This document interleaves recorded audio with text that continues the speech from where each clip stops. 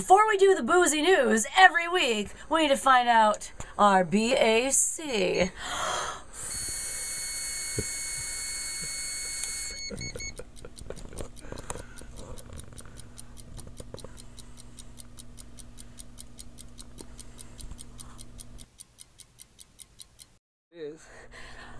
There it is, just enough. I can't drive the Winnebago anywhere, but I sure as heck can deliver the news. Let's do it!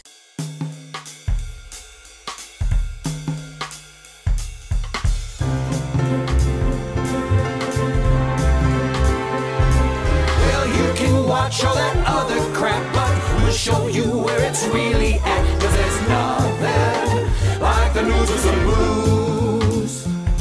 There's nothing like boozy news. There's nothing like boozy news. Ladies and gentlemen, welcome to Boozy News, all the news to make you sober. Tonight, in Georgia, a couple whose daughter canceled their lavish wedding decided to donate all the homeless. That's right, they had a wedding for 200 people for the homeless. They canceled the open bar, though. In Buffalo, New York, where is that skunk smell coming from? Residents have been complaining for weeks. That's a combination of weeks and months. For once about the skunk smell. Where is it coming from? Oh, surprise, surprise. The cops who had been capturing the skunks humanely then dropped them off at the police station, shot them, and threw them out into the outdoor food storage receptacle. What do you call that? A freezer. They stuck it into the freezer. That's where the skunk smell is coming from. Reportedly, quite a few of them were just cats who had run under a freshly painted fence. But that's just mincing cat hairs, isn't it? Audrey Crabtree, a 99-year-old woman, has just graduated from high school. Hey man, calculus is a bitch. I don't want to change for gym either. In old news, everybody, Rue McClanahan, when she was cast as Blanche Devereaux in TV's hit Golden Girls in 1985, was only 51 years old. That's it, when she was considered like a golden girl. Like, oh, gross, she's having sex, gross. You know what? You know who else is 51? Axl Rose. You want to call him a golden girl and see what happens? I don't know. Maybe you do. In other Golden Girls news, Betty White is friggin' hot. Boobies. They used to always put stars over your boobies back then, because your boobs, don't you know that you are a booby star? In candy news, M&Ms are liars. There is no way there were 8 servings in that bag. Miller High Life is still the champagne of beers. And Andre is still the beer of champagnes.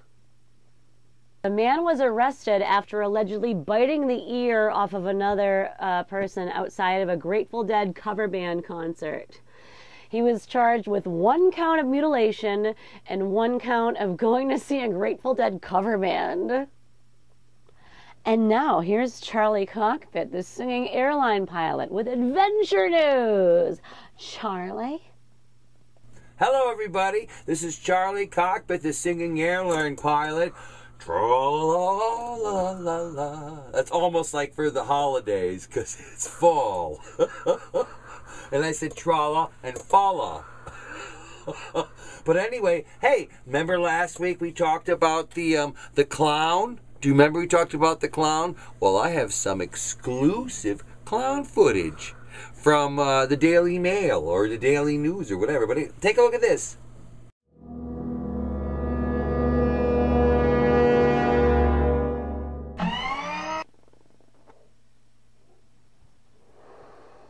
Hey, remember last week when I told you about that go to Colorado? Well, it turns out I was wrong. You should go there, because this week they're giving out free joints if you help out with a flood.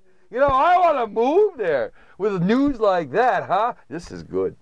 In Venezuela, the government has taken over the toilet paper factory because they couldn't keep up with supply and demand. This is true. I just read this.